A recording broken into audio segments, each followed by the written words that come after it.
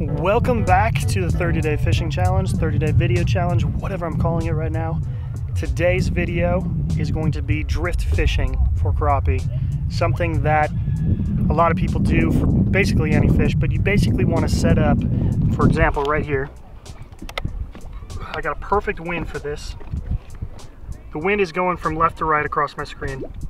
I'm going to set up right on the top of this point and then drift all the way through it. And right now you can't really tell, but these are all fish on the bottom. I'm sitting still, so it looks really funny. When I turn my motor on, I start going over them. See, there's a fish suspended right there. When I start going over it, there's crappie and bass, and pretty much the entire food chain is scattered throughout the lake bottom right now. That's actually see, that's what I'm talking about. They're just scattered all over the place. That's one sitting right under the boat. Also, people ask, why is there straight lines? Why aren't the arches? I'm not moving. It says I'm going 0.1, but I'm not moving. I got that thing spot locked up there. I'm not moving these fish. That signal's going down, and as the fish move out from underneath my boat, that's when these lines go away. Right now, there's a fish sitting right underneath my boat. That's crazy. Probably a crappie. It doesn't look that big. If it turned kind of this red color, that would be probably walleye, bass. See that now the fish is swimming away outside the cone. See it disappearing, and then it disappeared. It was right below my cone and went away. But if it's the red color, that's usually a bigger fish: walleye, bass, northern pike, muskie, catfish, something. But today we're doing drift fishing. I'm going to show you the drift fishing setup that I got tied on. It's basically a Carolina rig, but instead of a jig, like a weighted style jig that a lot of you are used to, I'm going to be using a floating jig. Some of you may have used it, some of you might not have. A lot of people use it up north for probably walleye fishing. It's basically a Lindy rig setup. Instead of the float being above like an Aberdeen hook or an octopus hook, it's actually built into the actual jig. So I'm going to show you that setup right now.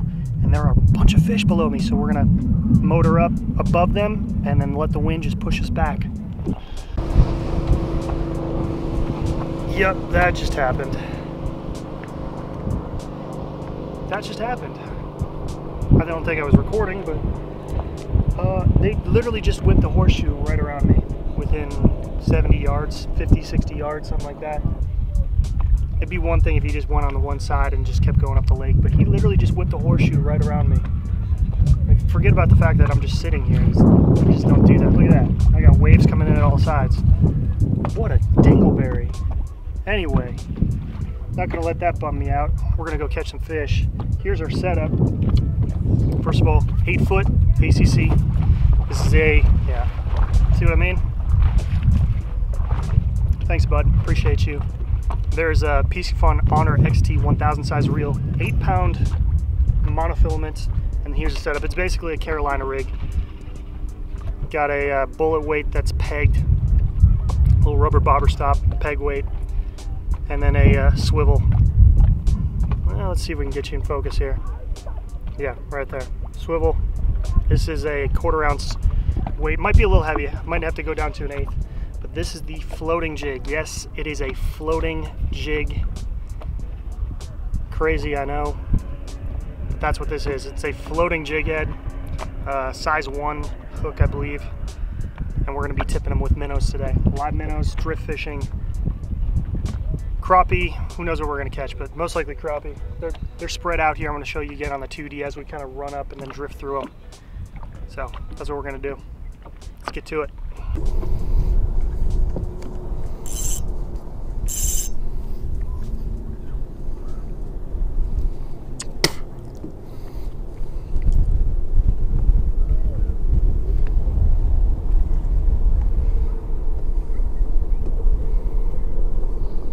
Oh, there's a tap.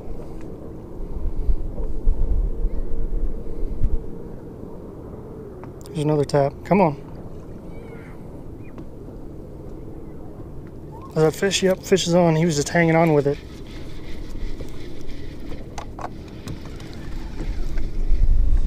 He was just hanging on to it.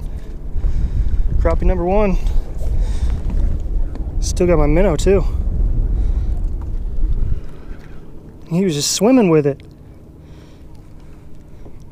Hooked him in the tongue.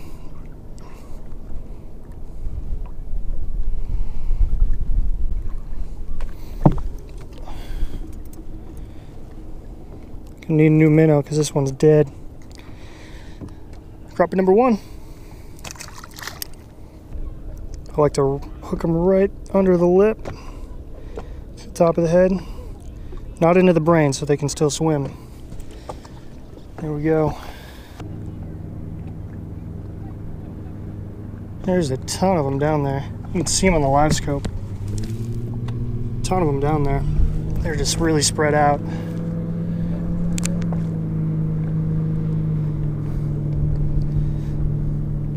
That float is going to keep that. Ooh, is that a bite? Keeps that. Yeah, there was a bite. That was really soft. Real soft bite. That float keeps that minnow probably 4 or 5 feet off the bottom, which is kind of where they're sitting right now. There we go. He's still alive, but his jaw's pretty messed up there. Let's try to rehook him.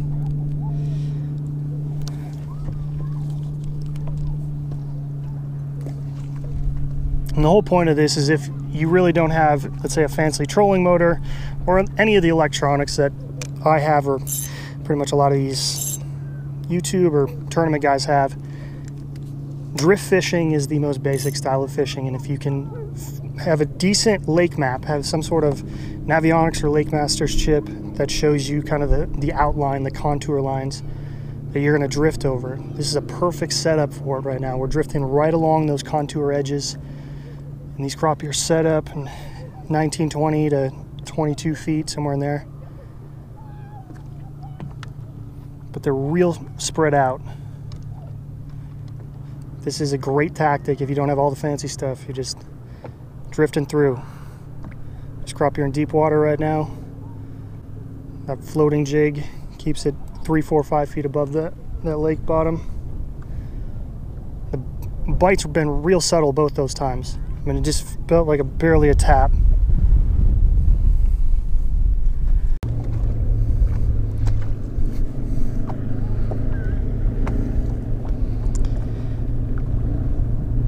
All right, got a fresh minnow on. Gonna kind of get the boat situated here. Which way I want to drift? I want to drift this way. So one thing, even if you don't have an electric motor, use your big motor, kind of keep on that same contour. It seems like these fish are on that 21-foot contour. That's where we're going to try and stay, along that 21 feet line. You do need a fairly consistent wind. Right now we're getting pushed 0.4 to 0.5, which is pretty good. There he is.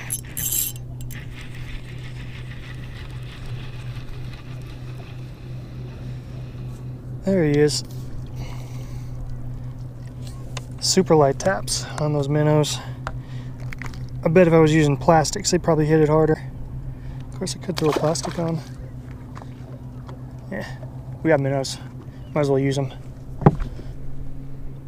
Oh, dang, there it was. When they hit, it feels like the rod tip is... There's some taps. Feels like the rod tip unloads. There he is. Got him. Super soft bites, my goodness. But that's kind of what a minnow bite is. It's usually not as heavy as that jig bite. He choked it too. Ooh, he choked it. Yeah, you got her deep. Right underneath that bottom jaw and up through the top of the head. Not between the eyes, just in front of the eyes, where it doesn't kill him. There's one.